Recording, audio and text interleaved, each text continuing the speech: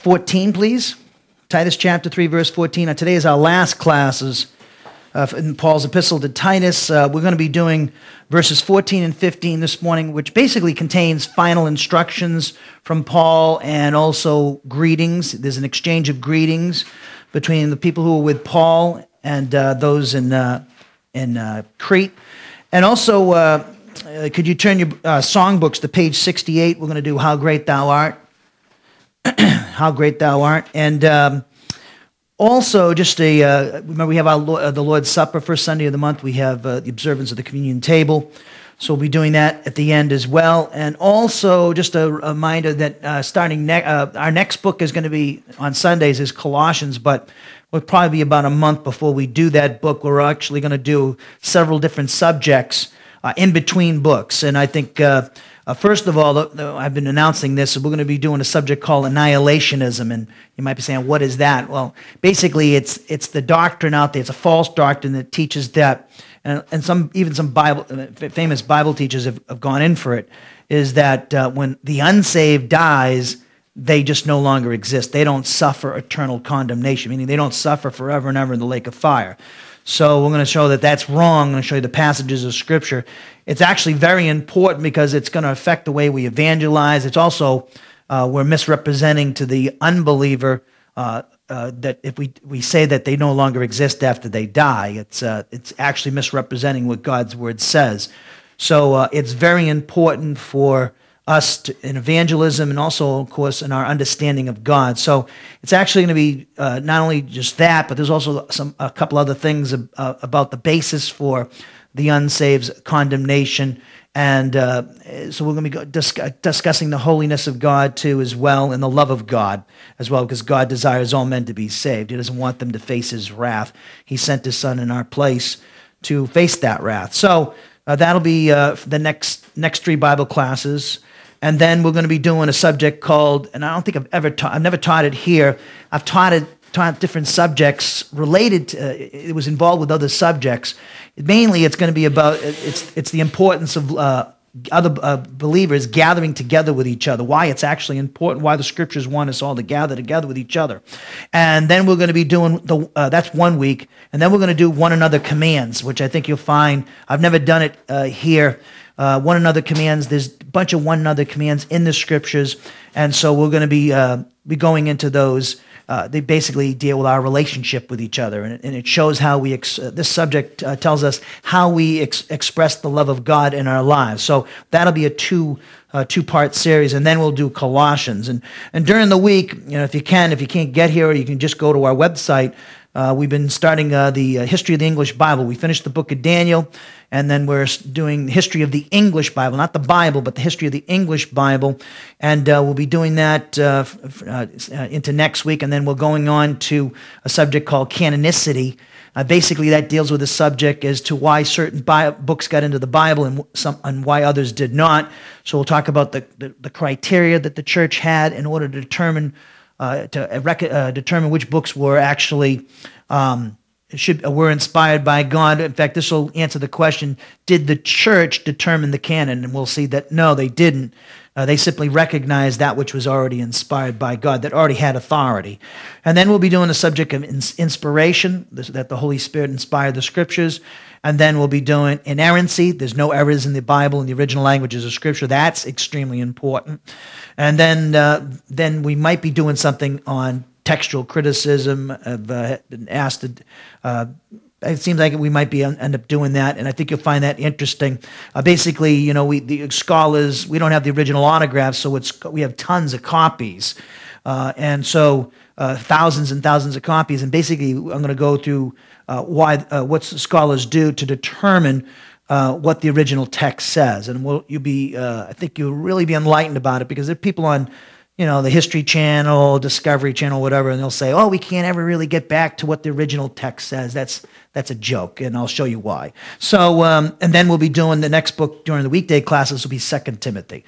So that's the coming attractions, and again, we're going to be noting Titus 3:14 and 15, wrapping up that book here this morning. So let's take a moment of silent prayer to examine ourselves. We take this moment of silent prayer to examine ourselves, allow the Holy Spirit to convict us of any sin that we need to confess. Confession of sin restores our fellowship with God and the filling of the Spirit, and we maintain that fellowship with God simply by obeying what the Holy Spirit says to us through the teaching of the Word of God. That's when you're being filled with the Spirit, which is commanded of us in Ephesians 5:18. And remember, that's synonymous with the command of Colossians 3:16 to let the Word of Christ richly dwell in your soul. We know that because if you look at both passages, they bear the same results. And that makes sense because 2 Peter 1:20 and 21 says that the Holy Spirit has inspired the Scriptures. So when you're obeying the Word of God, you're actually obeying the Holy Spirit. I know a lot of people, believers, they kind of make it, they disassociate themselves from the personal aspect of hearing the Word of God.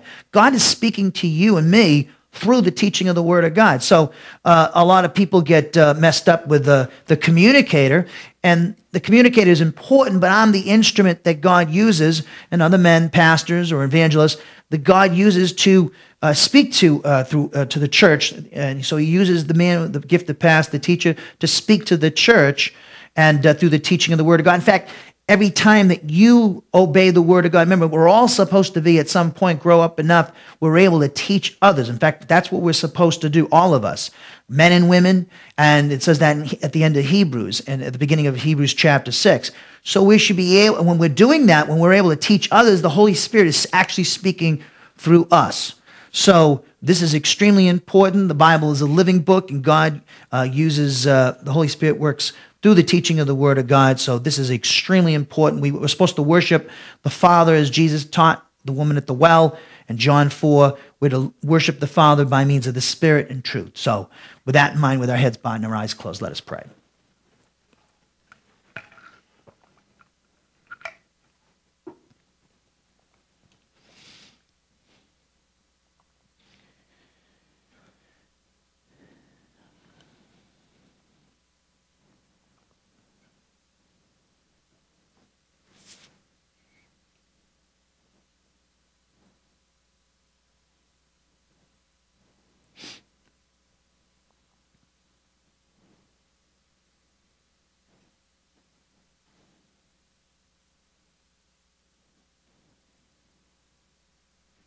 Heavenly Father, we thank you and praise you for another day, being so gracious to us, saving us from our sins, saving us from eternal condemnation, giving us new life, eternal life, and a relationship and fellowship with you, your Son, and the Holy Spirit.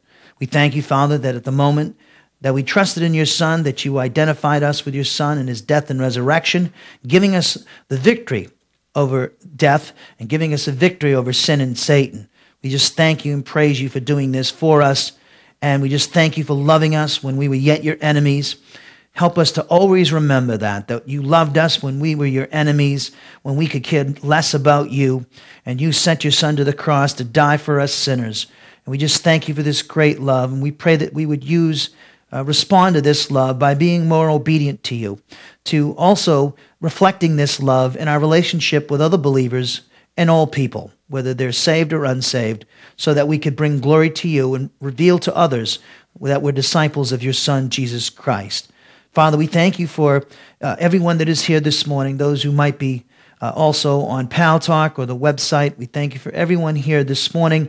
We thank you for your children who are here that want to learn your word, that find it important to learn your word, and so that they can bring glory to you. We thank you for them. We thank you, Father, for the Thompsons opening up their home and their hospitality, and Titus's work with the sound and the recordings. And we just thank you for his work and the technology. And we just, so that people around the world could listen to the Word of God here in Iowa, people in other parts of this country and the world, in Tasmania, where the Fletchers are, and in other parts of this country, in Texas and Massachusetts, and in Minnesota, and all around the globe, in India.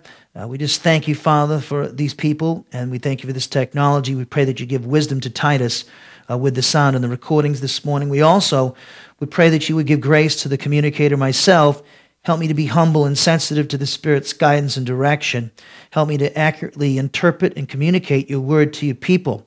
Help your people to, through the Spirit, be receptive to what they're hearing, to understand that you're speaking to them through the teaching of the Word of God, and help them to make application of what they're learning.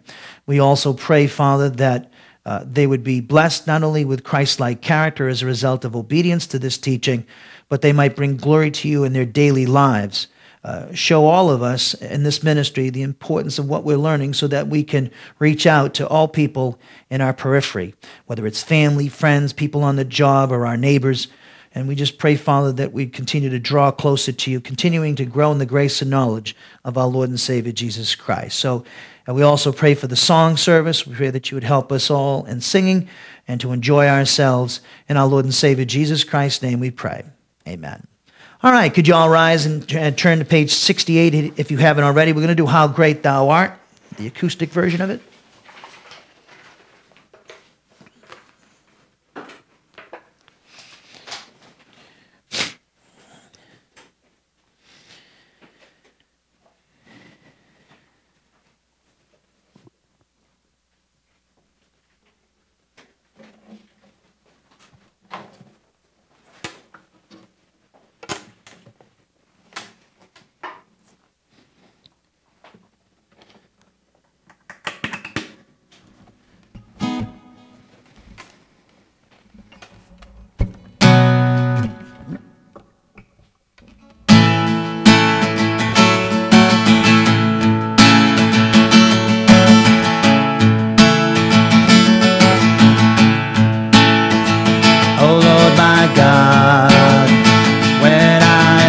awesome wonder. Consider all the worlds thy hands have made.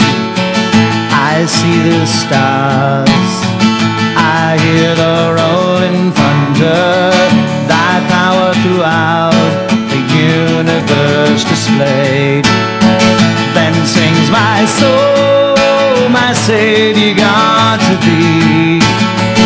How great thou art, how great thou art. Then sings my soul, my Savior God, to thee. How great thou art, how great thou art. And when I think that God his Son not sparing sent him to die, I scarce can take it in, that on the cross, my burden gladly bearing, he bled and died to take away my sin. Then sings my soul, my Savior God, to thee. How great thou art, how great thou art. Then sings my soul, my Savior God, to thee. How great thou art, how great thou art.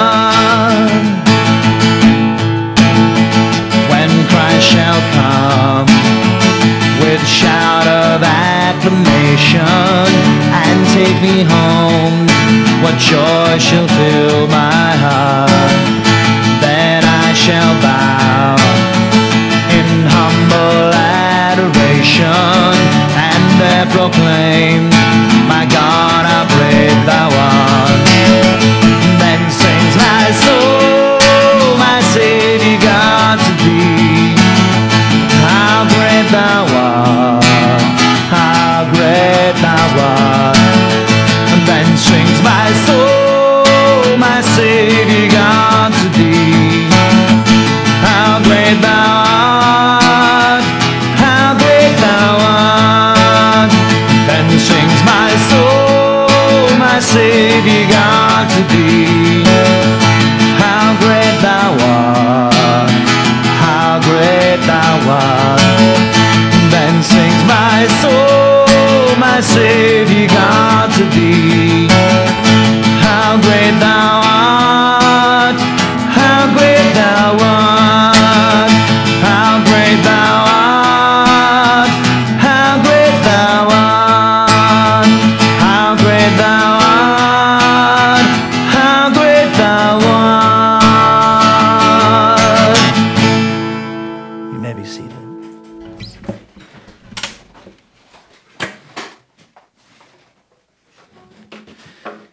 song. The guy who used to sing it for Billy Graham was great. Big baritone voice. He used to sing it great. I think he wrote it too. So let's see. It should be at Titus chapter 3, verse 14. We have 2 verses to cover here this morning, wrap up this epistle, this tiny little epistle, which deals with deals with performing good works. And remember, good works or excellent works, these are works that are performed under the power of the Holy Spirit. So basically what this epistle would deal with in relation to the Cretan church is that if the Cretan church obeyed what Paul was teaching in this letter, which was inspired by the Holy Spirit, like the rest of Scripture, if they obeyed what the Holy Spirit said through Paul's teaching in this epistle, they would perform good works or excellent works, works that are beneficial and useful, not only to the church, but in other people, the unsaved, but also to the Father, Son, and the Holy Spirit. And also, they bring glory to God because they're done in God's power. So you can't perform a good work outside of the Word of God. If you think you can do that, you've been deceived. We can only perform good works if we're obeying what the Holy Spirit teaches us in the Word of God. So if the Cretan church obeys this epistle, inspired by the Holy Spirit, and the rest of Paul's teaching, his gospel, sound doctrine, they will perform good works that are pleasing to God. And also, remember, we studied this in the subject of the Bema Seat evaluation of the church. All of us are going to stand before the Bema Seat of Christ after the rapture of the church, as it says in 1 Corinthians 3:11 through 15, 2 Corinthians 5:10, and other places. We're going to have to give an account for what we did with our time, talent, and treasure and truth, what kind of stewards we were with the things that the blessings that God has given to us and our spiritual gift, and also determine if we get rewards because of the good works that we perform. What did we perform for good works? At that time, our lives, our service will be evaluated. So this is an extremely important epistle, not only for the Cretan church back in Paul's day in the first century, but it still has great application for the church today and here in the 21st century. So the church should do well, or be smart to listen to what Paul is teaching us. So it says in Titus chapter 3, verse 14, it says in the New American Standard, our people must also learn, he says, to engage in good deeds and to meet pressing needs. Why? So that they will not be unfruitful. Now, this verse is actually what we call an emphatic affirmation. It's affirming what Paul said in Titus chapter 3, verse 13. It emphasizes the importance of what Paul is saying here. This verse is emphasizing the importance of what Paul's saying in this verse. When he says our people, he's speaking of the Christian community and specifically the Cretan Christian community. Now remember, they were like they're much like us, and we see that the Cretans they were in a culture that was ungodly. Remember, the Cretans, those people on that island were famous for being they were notorious for being criminals and pirates and dishonest people who lied, lazy gluttons, as we saw in Titus 1:12. So God saved them out of that culture. And so the Cretan church had a lot of pressure on them from the ungodly cosmic system that was surrounding them, the jobs that they went to, the neighbors that they had, the people they dealt with in the marketplace. All ungodly people in a very corrupt culture, ungodly culture. And here's God saved these group of people, the church at Crete, and he put them in that, saved them out of that terrible culture and brought them and saved them so that they can also lead others to the kingdom of God, the kingdom of light. And so these people had a great pressure on them against the devil's world to not do God's will. And Paul understood that. Same thing with our day and age. We live in a very corrupt society. I'm not just talking immorality in our culture. We're just surrounded by people who are not going to encourage us to walk in a manner that's worthy of the Lord. They're not going to encourage us to study our Bible or to pray. They're not going to encourage us to gather with the other people. They're not going to encourage us to learn God's plan and to live the spiritual life. And the same thing was in the Cretan culture. So we see that despite that, God has given us the power so that we can bring glory to him, that we can execute God's plan for our lives, even though we live in ungodly culture. And that's what we study with Daniel in the book of Daniel, if you recall. Daniel was in a pagan culture, the Babylonian culture, a culture that was terrible. He was in exile, a Jewish exile. He didn't speak the language. He had to learn the language. He had to learn the culture. And he was working for a wicked pagan king, Nebuchadnezzar. Yet he brought glory to God despite that, because he learned God's word. He trusted and had faith in God, that God would take care of him. He was obedient to God. He prayed to God. He obeyed his word, and he brought glory to God. And he's one of the great saints of the Old Testament that we can learn from. Well, the Cretan church, they were a group of people that had the same pressure on them as we have here in the 21st century in America. Now, when it says must learn to engage, in the Greek, we have the word manthano, translated must learn, and then we have the word proistemi, and this word, which is translated to engage in. Now, both are good translations. The verb manthano refers to the Cretan church being devoted. This word manthano, when it says must learn to engage in, the word manthano is referring to being devoted, dedicated to something, and here being occupied with performing good deeds. So it's interesting, in the verb is in the present imperative form.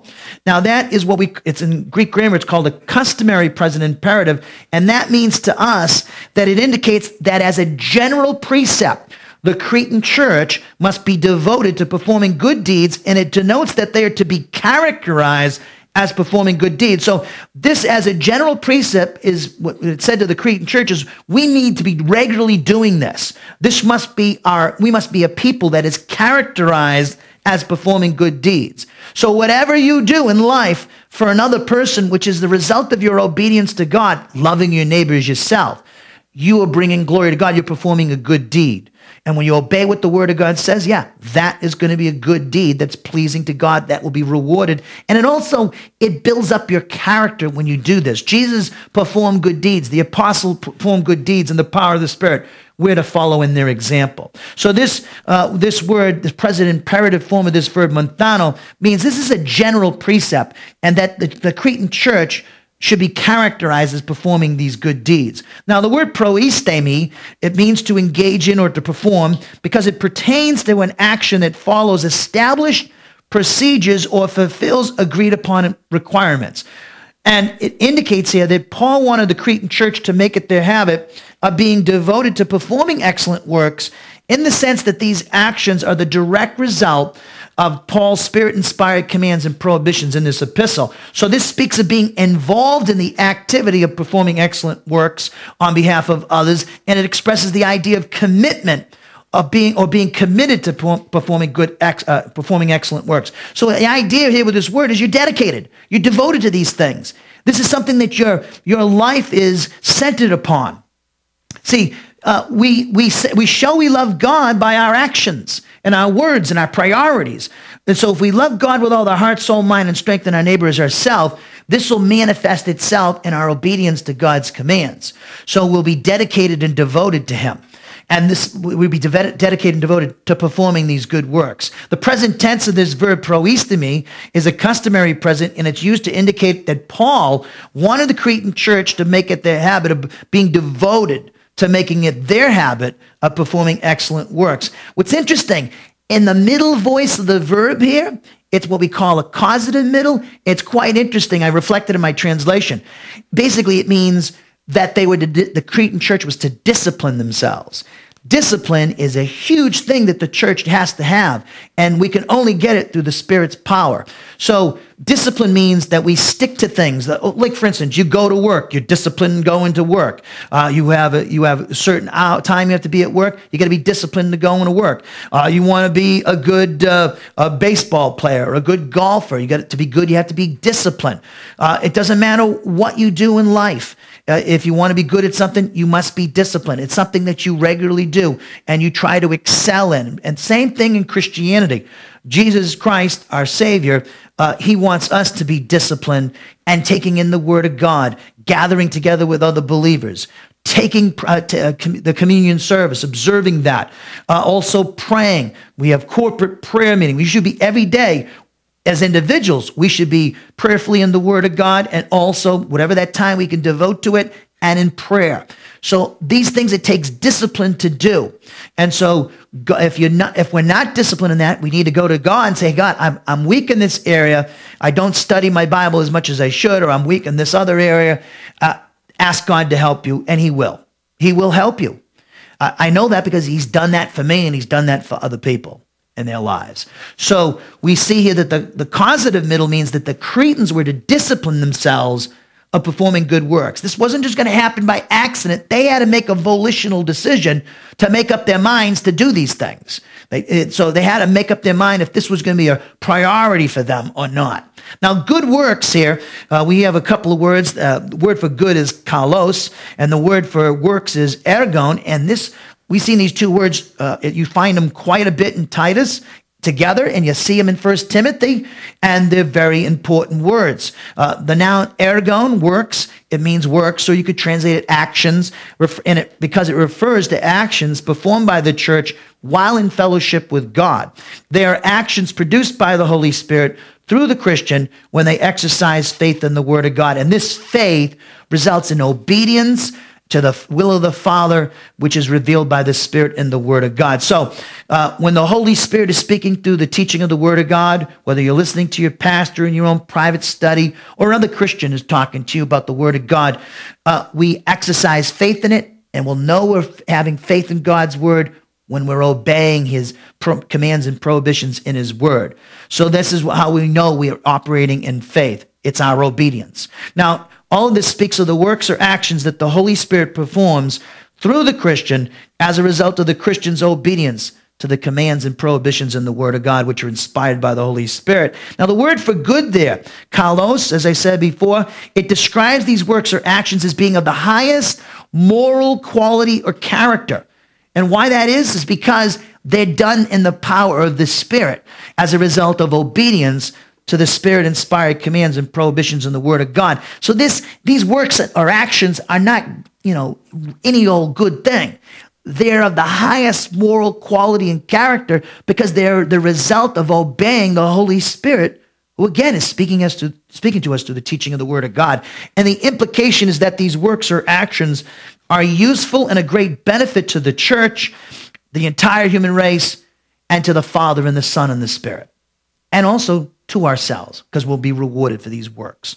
So Paul mentions something as to why why we were saved, why the Father saved us, was to perform good works. If you could hold your place, look at Titus chapter 2, verse 14. And actually, you can turn to my translation too, if you'd like. I'm going to read from that. So the twofold purpose for the first advent of Jesus Christ and his death and resurrection was so that, we could perform good works and free it. And he also did that. He went to the cross to free us from every lawless deed, right? But also to do good works for him. So look at Titus 2:14, and I'm reading from my translation. He gave himself, that's Jesus, gave himself on behalf of each and every one of us, the church, as a substitute, so as to set each and every one of us free from each and every lawless action. Okay, that's the first purpose for the death and resurrection of Jesus. As well as, here's the second one, as well as to purify a special people for himself. You are a special person. God says you are. You're in union with Christ. You're identified with Christ. You're a child of God. You're adopted Roman style into God's family. You have the Spirit indwelling you, not to mention the Father and the Son. You are a child of God. You're a royal priest. You're a royal ambassador for Christ. You're a special person. Then it says, he purified a people for himself who are dedicated, look at what it says, to performing excellent works. Same expression, excellent works, is also found in Titus 3:14. So we see right here that God wants us to perform good works. One of the reason why the Father sent his Son to the cross for us and then raised him from the dead, seated at the right hand of the Father, is so we will perform good works. We're not here to just sit around and waste time until, he takes us home at the rapture. We got work to do. We need to be about our business. Now listen to me. A lot of churches are out there doing works. but they don't have any teaching behind what they're doing. We know that because the lack of time spent in teaching the church today, and many churches today, they're not getting educated in the Word of God. So basically, when that's happening, what they're doing is dead works, because it's not in obedience to the Spirit in His teaching in the Word of God, because they don't know the Word of God. If they don't know the Word of God, how can they perform works and actions that are good, that are Spirit-driven and Spirit-empowered? So if you don't know your Word, the Word of God, and you don't apply it, you're not going to perform a good work. And a lot of churches that are doing all kinds of stuff, they got their people on a works program, trying to keep the people active and busy, and basically it's just dead works. It's all the flesh. It's not in Spirit empowered. Let me tell you something. Put it this way. I'm here today. I'm teaching the Word of God. I'm Spirit-driven. I'm doing what God, the Holy Spirit, tells me to do. He's motivating me to be here. Whether I want to feel like it, I've had a fight in a cold since this past week. I'm here because I love Him. I want to help God's people. I'm here for you. I'm here for Him, and I'm here because the Spirit is moving me to. And so I stayed in Iowa because God, the Holy Spirit, has moved me to stay here. I'm staying here in obedience to Him. So when I say that is because that's the way we got to be. Paul, look at Paul, much better example. Paul, all the things he did was in obedience to God. He obeyed the Holy Spirit. He performed great works. He did so much for God, and also he did so much for the church and all people.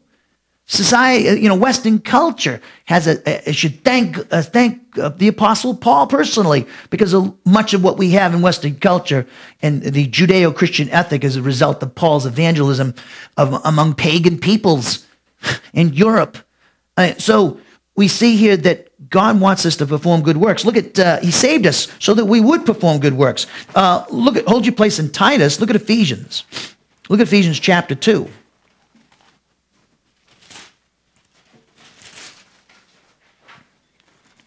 Ephesians chapter 2, and look at verse 1. Now, what Paul says in Titus 2 is very similar to, in a lot of ways, if you look at Ephesians chapter 2. It's very interesting, the parallels, I think. Both passages talk about our salvation, and also both talk about that our salvation, the ultimate purpose of saving us is to perform good works. Look at Ephesians 2:1. And you were dead in your trespasses and sins. This is the Ephesian church before they became Christians. And this is true of us, obviously. And which you formerly walked according to the course of this world, according to the prince of the power of the air, of course, that is Satan, of the spirit that is now working in the sons of disobedience, that's the unsaved. We were like them one time. Among them, we too all formerly lived in the lusts of our flesh, indulging the desires of the flesh and of the mind. The flesh is speaking of the sin nature. And were by nature children of wrath, even as the rest. But God, being rich in mercy, why? Because of His great love with which He loved us, even when we were dead in our transgressions, He made us alive together with Christ. By grace you've been saved. And He raised us up with Him and seated us with Him in the heavenly places in Christ Jesus. Why did He do this? Well, a couple of reasons. So that in the ages to come, He might show the surpassing riches of His grace and kindness toward us in Christ Jesus. For by grace you've been saved through faith, and that not of yourselves, it is the gift of God, not as a result of works, so that no one may boast. Now, works there is talking about, the unsaved. They can't do anything to gain the approbation of God or be approved by God or accepted by God by anything they do. But only faith in Christ, who's the object of our faith, is the reason why God saved us. Once we're saved, though, now we got to talk about works, because now we have the spirit and the capacity to perform works that are pleasing to God. And the very next verse is connected to all what Paul said. Look at verse 10. For we are His workmanship, created in Christ Jesus. Look at it says, for good works. Same expression we saw in Titus 2:14 and in Titus 3:14. Which God, look what it says, which God prepared beforehand so that we would walk in them. You know what the word walk means? It means a lifestyle, how we live our life. So let me give you a little insight. A lot of people, when they think good works, they think the big production, you got to do some great evangel like Billy Graham and go out and evangelize all these people. I mean, look at Do your daily duties. The Word of God says, husbands, love your wives like Christ loved the church. That's sacrificial. Wives, obey your husbands as unto the Lord in all things. That's a good work if you do it.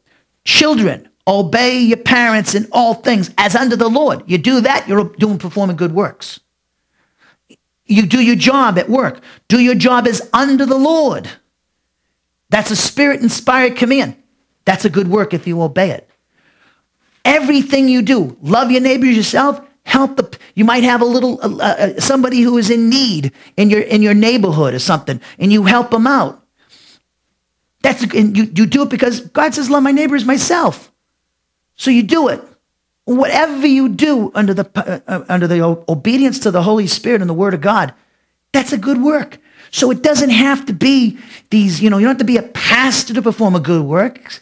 You could be a pastor, you could be performing good works as a slave. Christian slaves in the first century, many of them performed great works. They didn't have the things that we have in our day and age. They didn't have the luxuries and the status and the freedom we have in America today in the 21st century. They had no freedom, but they brought glory to God. And we can, no matter what you do, it doesn't have to be, God is in every little thing. In the mundane task of life, whatever you do, it brings glory to God. If you do it, whatever you do in the power of the Spirit brings glory to God. And it doesn't matter what it is. God's in the mundane things. He wants you in every aspect. I mean, look, what do you think Jesus was doing? There's always talking about before Jesus' ministry, his teenage years and his 20s. What was Jesus doing? He's performing good works. He was loving his neighbor as himself. He was loving God with his heart, soul, mind, and strength. And his character was unusual. He was a perfect man, the greatest miracle there, if you ask me. And he goes, he did everything he did. He was a carpenter's son. So he worked as a carpenter.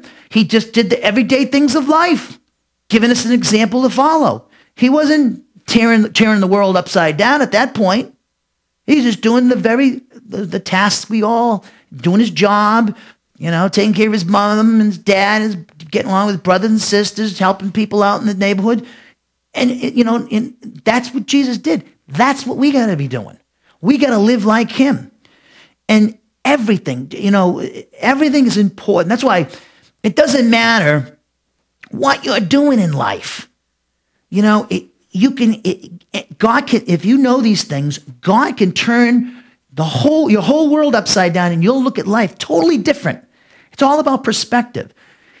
Life is exciting whether you're digging a ditch, or it can be, life can be exciting if you're digging a ditch, you're a housewife, you're a child under the authority of your parents, whatever you want to do. You're a policeman, you work for the post office, you're a nurse, you're a doctor, whatever you do in life, whatever your occupation is, it can be exciting if you know these things.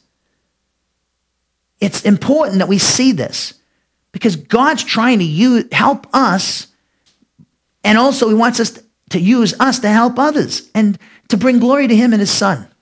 So go back to Titus chapter 3, please.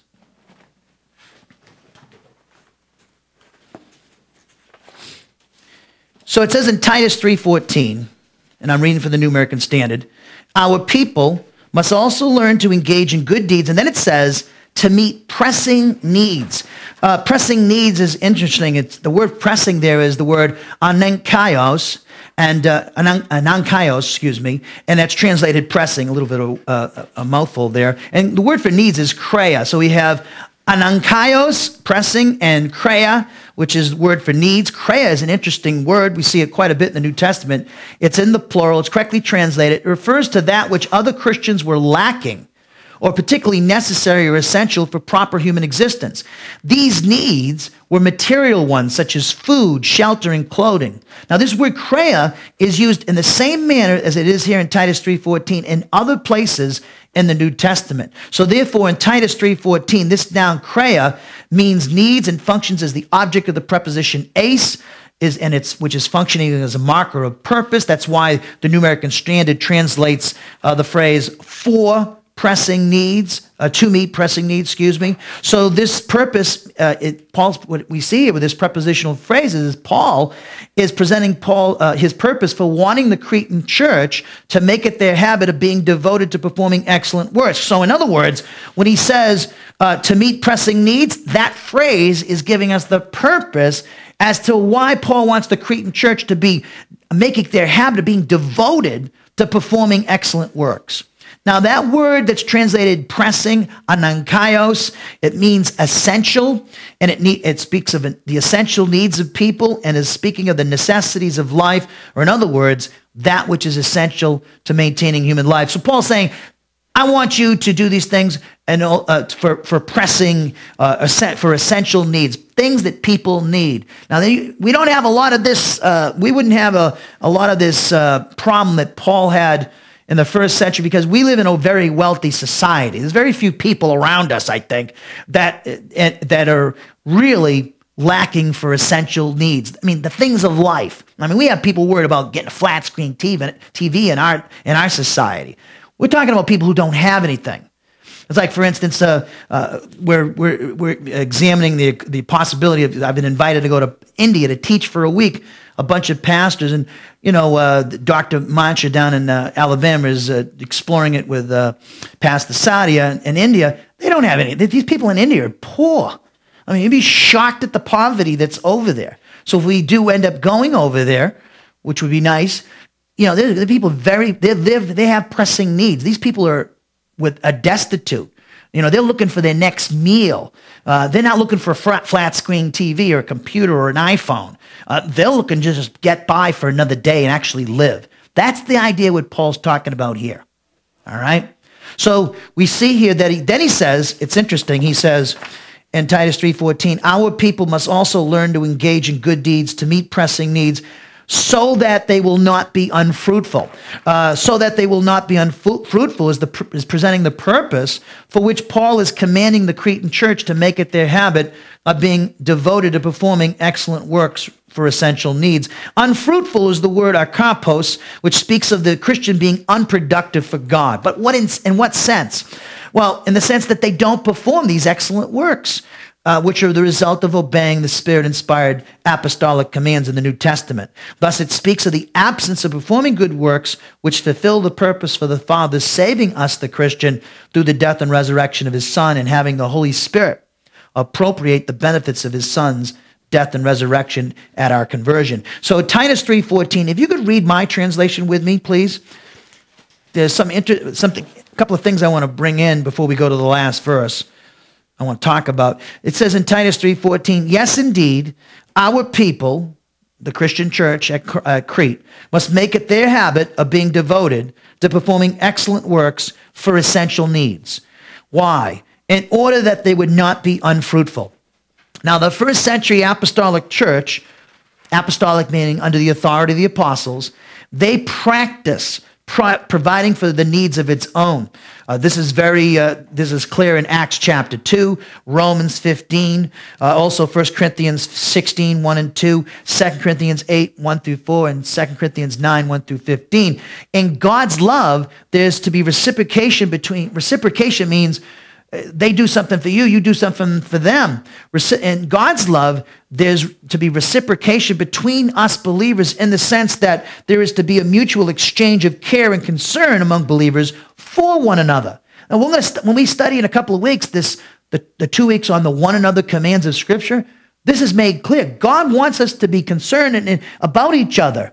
And we're to reciprocate. We have a care and concern for each other. Remember, we're members of the body of Christ, Christ being the head. The hand cannot say to the eye, I have no need of you. We need each other. I need you, you need me. But also, think about this. When one member hurts, they all hurt. If you're hurting spiritually or something's going on in your life, I hurt. And it should be the same way with you in relation to me. We should be like this to each other. So if one person is struggling spiritually, I'm struggling with them in prayer, and maybe at some point struggling with them as they go through this stuff. But we all should be having a mutual concern for each other. We're on the same team. And not just our church with each other, but all Christians. So the early church practiced this whole thing of being concerned for the needs of each other. Divine love, God's love, involves a reciprocal relationship among believers in the sense of there being a mutual sharing of feelings, actions, responsibilities, and attitudes between believers. And we're going to study this exact point when we do in a couple of weeks, the importance of why God wants the church to gather with each other, the importance of it. And it brings out this aspect of it when we study it. We have a relationship with each other. We're a family. Look at your family, your blood family, my blood family. I'm closer to you than I am my own blood, my own family. You know, they say blood is thicker than water. Let me think. God's family, that's your family. Jesus said to when they wanted to take him away, his mother Mary and his brothers were out there, and his sisters were saying, "Hey," they wanted to take because thought he was nuts, and you know, they said, your mother and your brothers are outside. He goes, who are my mother and my brothers? My sisters, but those who hear the word of God and do it. You know, Tony and Susan. Yes, Tyler and even Cheyenne and Titus and Jody and the Fletchers and Alice and George and Pixie and the Manches and the Coppersmith. These people you're my family. And so I'm closer to Cheyenne and Tyler than my own nieces and nephews. So that tells you how I think about you. You're my family. I care about you. So God's love involves us having a reciprocal relationship with each other in the sense that we have a mutual sharing of feelings, actions, and responsibilities and attitude between believers. In fact, what I'm saying is it's about others. It's not about us. We're not the focus. We're to focus on others. So God's love involves reciprocation among believers in the sense that believers are to share together as partners in the needs and concerns and burdens and joys and blessings for the purpose of encouragement, comfort, challenge, exhortation, praise, prayer, and physical help according to the needs and ability. If you could, go over to, let's see, I want to go to Acts chapter 2. Please. Acts chapter 2.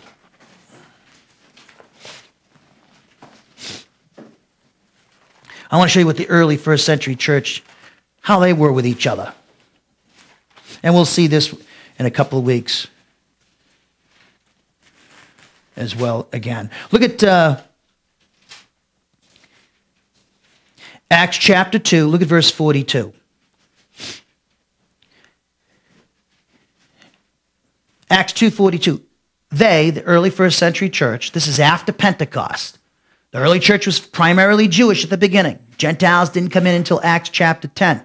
So you had the apostles and the disciples of Jesus, probably about 150 people, something like that. Then all of a sudden, how many? 3,000 were added to them. Well, look what it says they were doing. They were continually devoting themselves to the apostles' teaching, that's first, and to fellowship, and to the breaking of bread, and to prayer. They were doing these things together. Everyone kept feeling a sense of awe, and many wonders and signs were taking place through the apostles. And all those who had believed were together and had all things in common. Because they believed about God's love. They reflected God's love. They learned it from Jesus. Love your neighbor. Love one another as I have loved you. Love your neighbor as yourself. They were concerned for each other. There was a reciprocation. And this is what we need to see here. And they began selling their property and possessions and were sharing them with all as anyone might have what? Need. Same word that we saw in Titus 3:14, krea. Now it's interesting. This is not communism.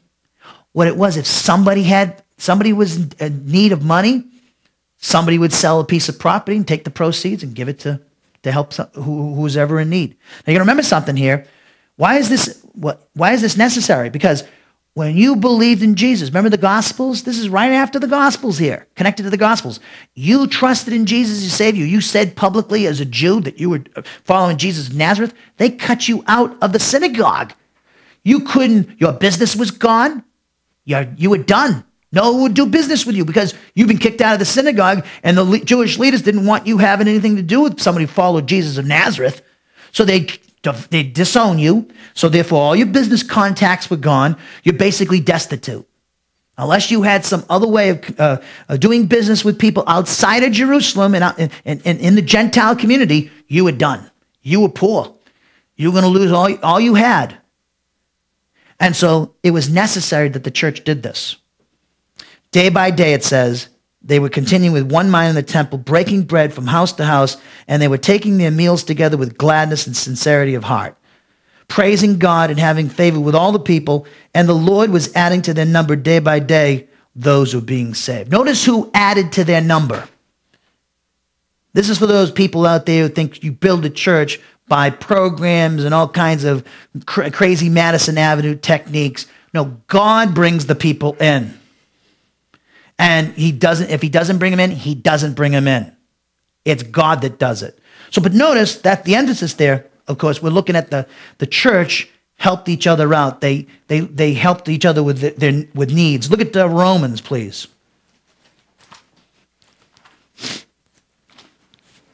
Look at Romans 12. Look at Romans 12:9.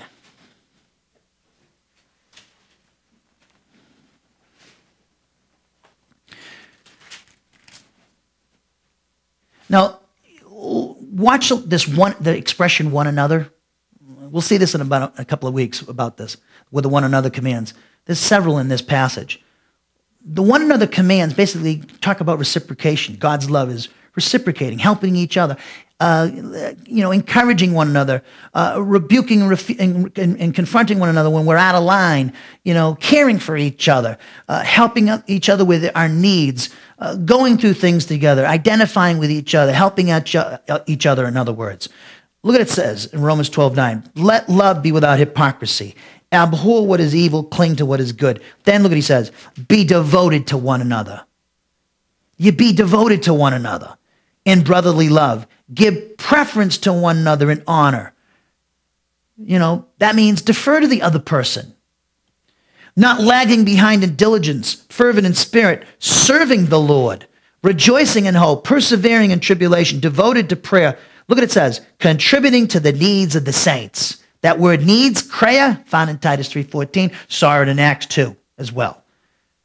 Practicing hospitality.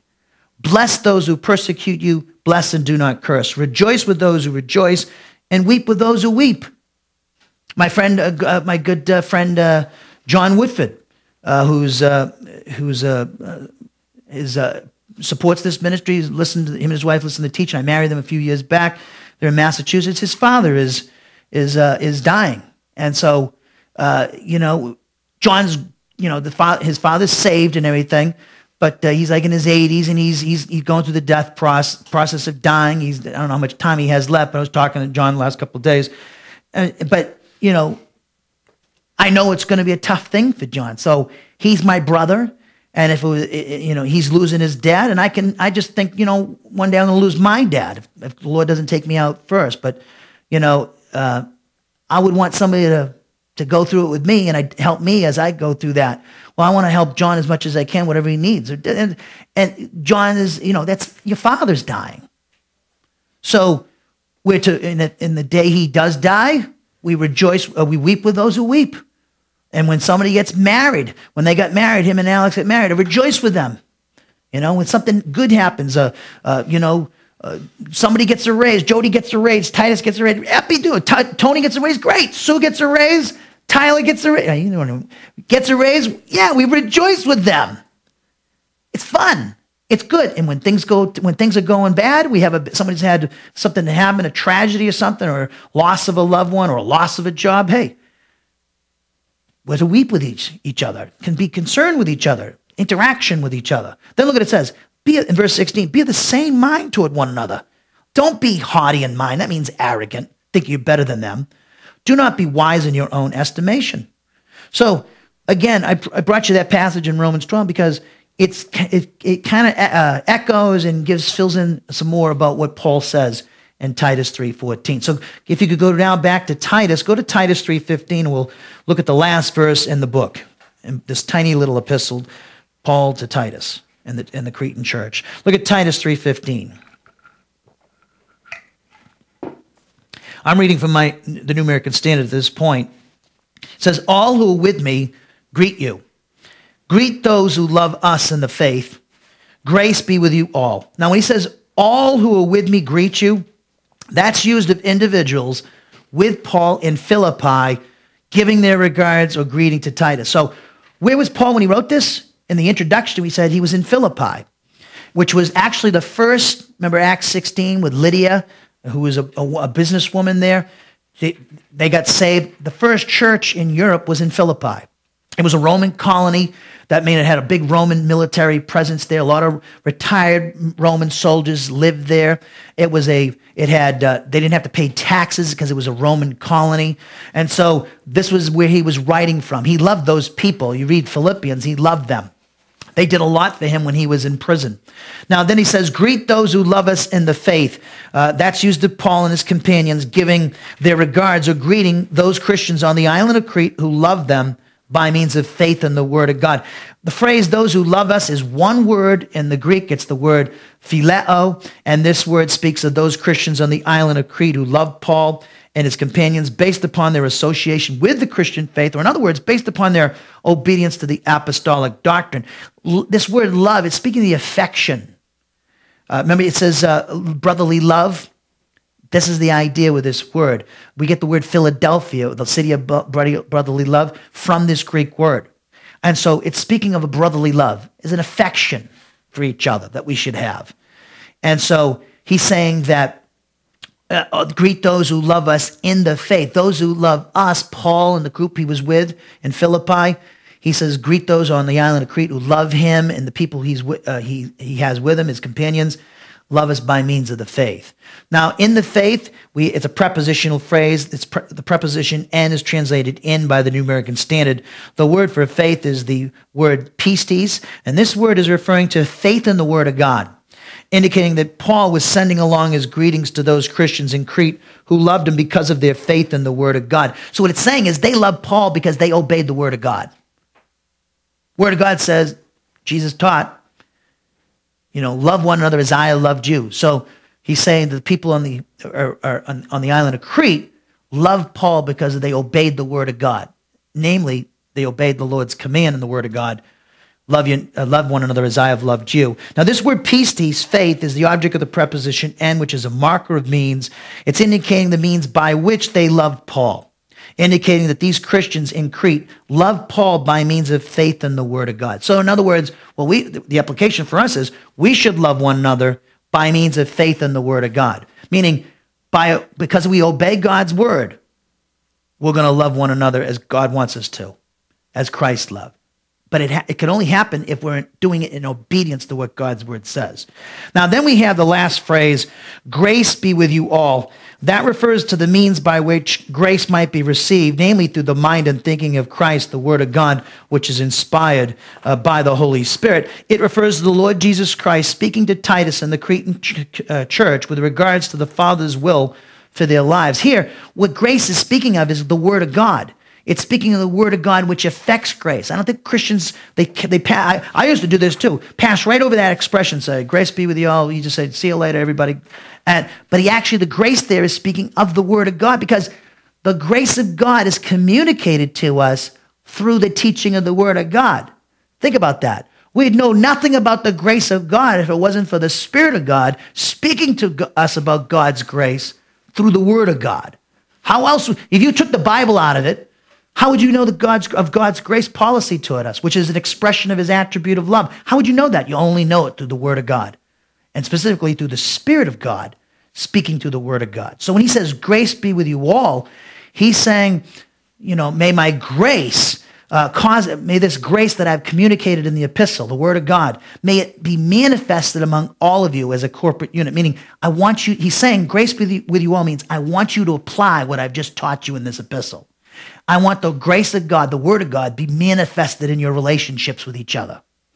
So, therefore, the Spirit of God, speaking through the communication of the word of God to the believer's human spirit in this epistle regarding the will of the Father for Titus and the Cretan Christian community, is the means by which grace is received by them as believers. So, Titus 3:15, and I'm reading from my translation, goes as follows. Each and every one of those who are with me give their regards to you. Everybody who's with Paul in Philippi gives their regards to the Cretan church in Titus. Please give our regards to those who love us by means of faith in the word of God. May this grace, the grace I've communicated in this epistle, cause itself to be manifested among all of you as a corporate unit. So what we see here is Paul's closing his letter to Titus and the Cretan church by informing Titus that all those Christians who were with him in Philippi when he wrote this letter gave their regards to him. He also requests, if you notice, that Titus give their regards to the Cretan Christian community, and specifically to those who affectionately loved Paul by means of faith in the Word of God. And of course, this faith, of course, produces obedience to the Word of God. Paul is obviously distinguishing these believers in Crete with those who were in apostasy that we've been talking about in this epistle. They were in apostasy as a result of adhering to the Judaizers' teaching and the teaching of the apostate pastors who were listening to the Judaizers. So then Paul issues a final benediction by communicating to Titus and the Cretan Christian community that the grace of God expressed in this epistle would manifest itself among all of them as a corporate unit. So what we have here is, again, the grace of God here is the Word of God, because we learn about the grace of God through the Word of God. So we have what we call a figure of metonymy here, where the grace is God's grace is put for the Word of God, and because God's Word is affecting this grace, meaning the Holy Spirit is speaking to us of what God wants us to do. That's grace. And Paul wants his wish, his prayer, his Spirit-inspired prayer, is that what he taught them in this epistle would manifest itself in their relationships with each other. And that's what God, the Holy Spirit, wants from us. The Lord wants us to apply what we've learned. He wants his word, his grace, his word of grace manifested in our relationships, husband and wives, parents and children, relationships in the church. And that's when we bring glory to God. That's when we're also performing good works, excellent works that are pleasing to God. Well, I hope you enjoyed this epistle. I know I did, teaching it and studying it, and we'll be moving on to the next subject next week. Now we're going to transition into the communion service. So the song I want to sing for the communion service is on page 1. It's called "A Love Song to My Savior." So if you could turn there, and I'll sing that while the communion elements are being passed out.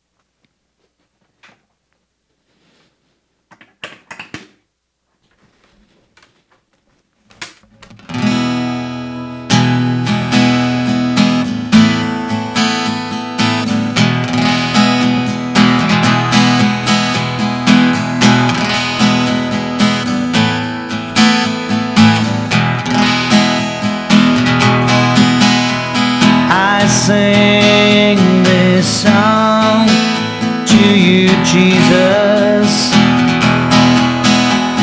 the one who I adore. I lift my voice to the heavens in praise of your love so pure. Oh, I'm in love with you, Jesus, for wiping my sins all away. Yes, I'm so in love with you, Jesus.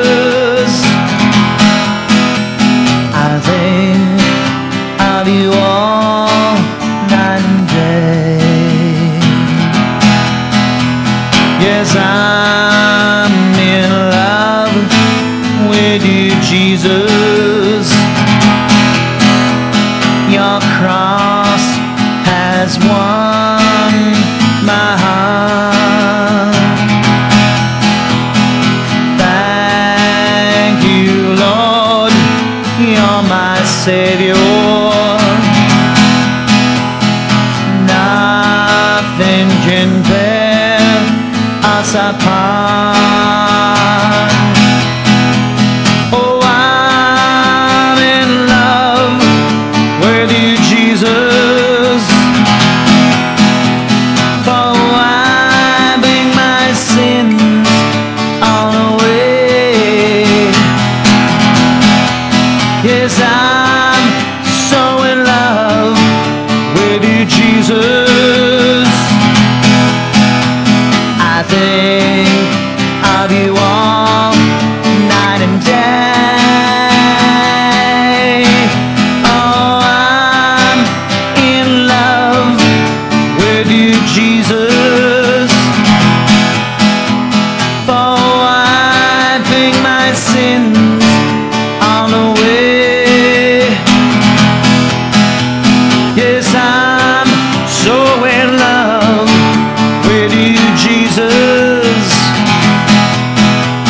I think of you all night and day. Yes, I think of you all night and day. Yes, I think of you all night and day.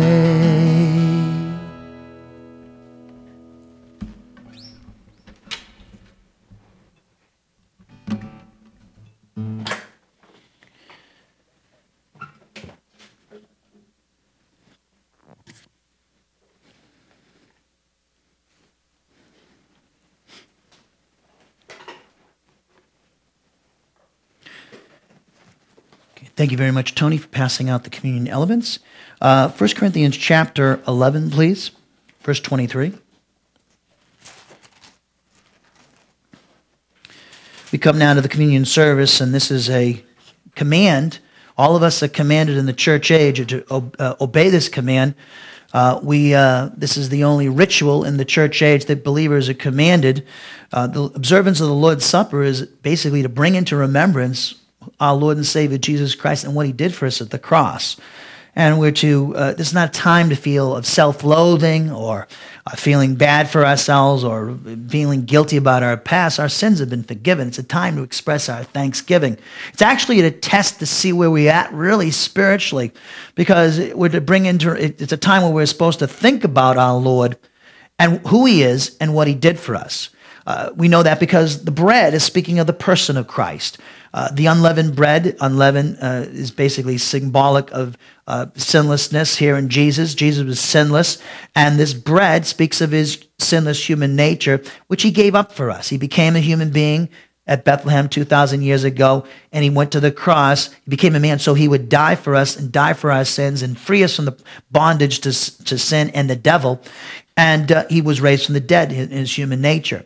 So this bread, when we take part in it, we partake of it, we're to bring into remembrance who Jesus is, the God-man. So what I say is, what you do is you think about who he is as the God-man, and thinking about, like when the song's being played, when someone's playing the song, I used to think, when I was at a church I was ordained at, I'd think about the Lord, about who he was, the hypostatic union. What I knew about him is the God-man, that he was impeccable. I try to think about those things that I learned about him and to bring them into remembrance him when I partook of the bread.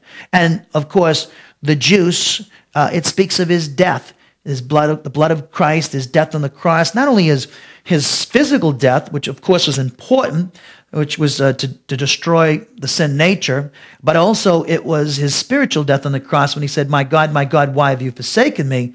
which was important too. Because remember, Adam and Eve, they died spiritually first, and then it says 900 years later, they died physically. Remember, Jesus, the Lord said, and it was Jesus, "And that day you eat from the tree of the knowledge of good and evil, you shall die." And of course, that when they didn't die immediately physically. They died spiritually, which is demonstrated by the fact that they hid themselves from God and they were afraid of God. So Jesus died, and his human nature had to die spiritually to negate the spiritual death of Adam, which he passed down to his progeny, and also the physical death that resulted of this spiritual death. So Jesus dealt with those problems. He negated all that Adam did in the garden, and he gave us much more than Adam ever lost. And he did this all out of love. All out of love. And I'll tell you what, Sometimes the only thing that keeps you going is sometimes you'll go through things in life, and the only thing that will keep you going is knowing that God loves you. Because that's something we can hang our hat on. God's love gives us motivation. It gives us appreciation. It produces in us a heart of thanksgiving. Appreciation for him, love for him. So it says in 1 Corinthians 11:23, "For I received from the Lord that which also I delivered to you, that the Lord Jesus, in the night in which he was betrayed, took bread, and when he had given thanks, he broke it and said, 'This is my body, which is for you. Do this in remembrance of me.'" So let us partake of the bread.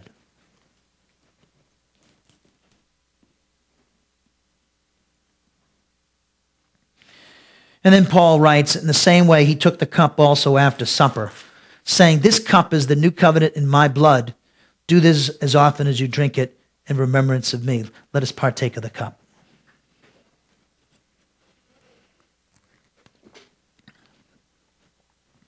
"For as often as you eat this bread and drink the cup, you proclaim the Lord's death until he comes." Heavenly Father, we thank you for being so patient and loving us with this great love. We thank you, Father, for the things that we've learned here this morning and also throughout the book of Titus.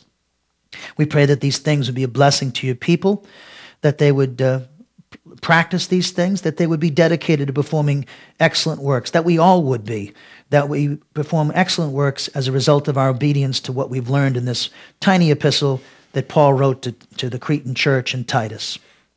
We thank you, Father, for everyone that is here this morning. We thank you for every single person here in the Thompson home, as well as those who might be viewing or listening to this class on Pal Talk or the website. And we just pray, Father, that, again, that you would be glorified by this lesson. And we also thank you for another day of the Word of God. We also thank you for allowing us to bring into remembrance your Son. We thank you for this beautiful time that we can be alone with you and your Son and bring to remembrance his person and work for us. So, Father, if there's anyone that's listening to my voice on the internet or Pal Talk that has not believed in Jesus Christ as their Savior, I'm here to tell you that God so loved the world that he gave his uniquely born Son, that whoever believes in him shall never perish but have eternal life. For the Father did not send the Son into the world to judge the world, but that the world might be saved through him. Now you have a free will, a volition, and you could say to the Father in your own words that you're believing in his Son, Jesus Christ. There's no one listening.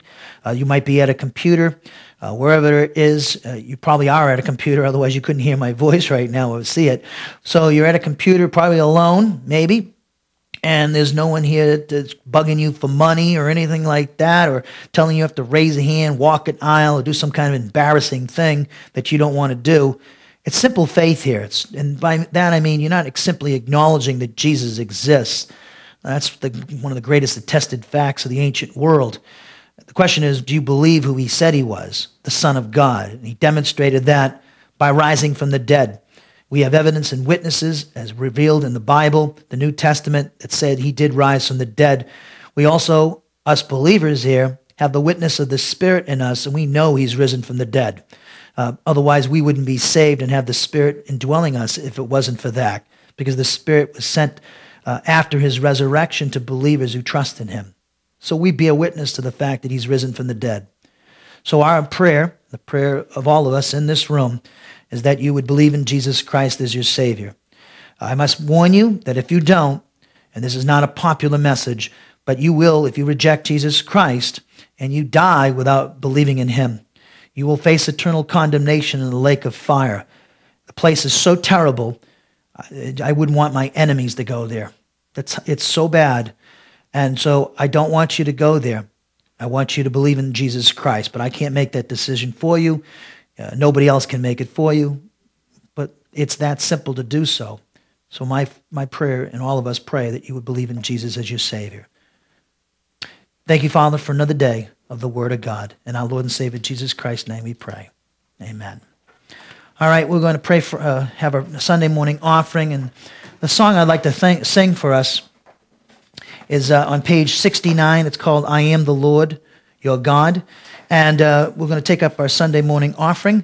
For those who might be listening on the internet, if you feel led by the Lord to give to our ministry, and you should if you're benefiting from our teaching. Galatians 6:6 says that. And we're to reciprocate. We're to share all good things with those who teach us. So we take up this offering, and the people on the internet, you can use PayPal.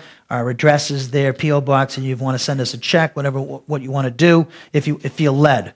And so this is an important time because we can express our appreciation for God, what He's done for us, and appreciation for the Word of God in this ministry. So let's pray for this offering. Father, we pray that this offering would be given out of proper motivation by the power of the Spirit, that it would be a good work, an excellent work that would bring glory to you and benefit your people. We thank you, Father, for those who take part in the giving. We pray it would be a blessing to them. Your Son taught it's more blessed to give than to receive, and also would produce many thanksgiving to you, Father. And we just thank you again for those who will take part in the giving, and we thank you for being so gracious to us and providing us the means to give, the jobs and the salaries that we have. Otherwise, we couldn't give if we didn't have these things. So we thank you, Father. We pray that we be good stewards with the finances that you have given to us. In our Lord and Savior, Jesus Christ's name, we pray. Amen.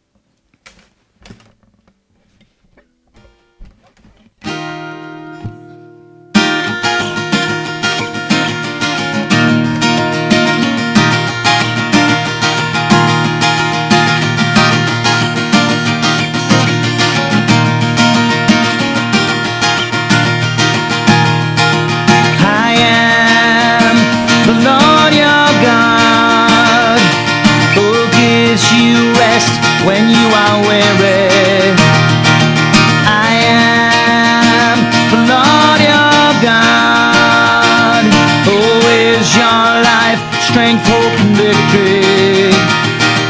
So why do you run to the world and listen to all Satan's lies? All day long, my arms are open wide, but all you do is run from me.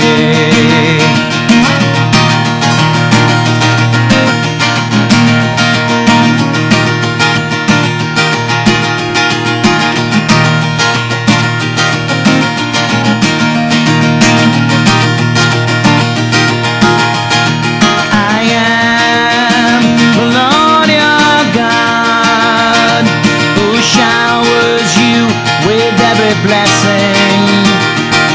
I am the Lord your God, who is your peace and shepherd king. So why don't you learn to trust in me when I have come and saved your soul? It breaks my heart to see you in despair when I can heal and make you whole. So love the Lord your God with all your heart and soul and mind and strength, and I will heal you.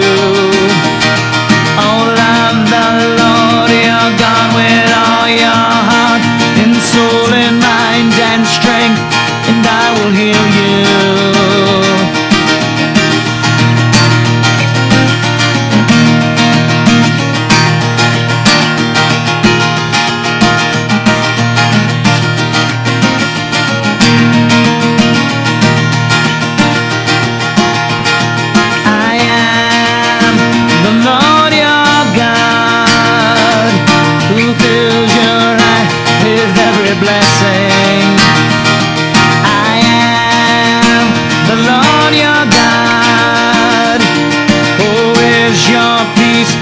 Shepherd King.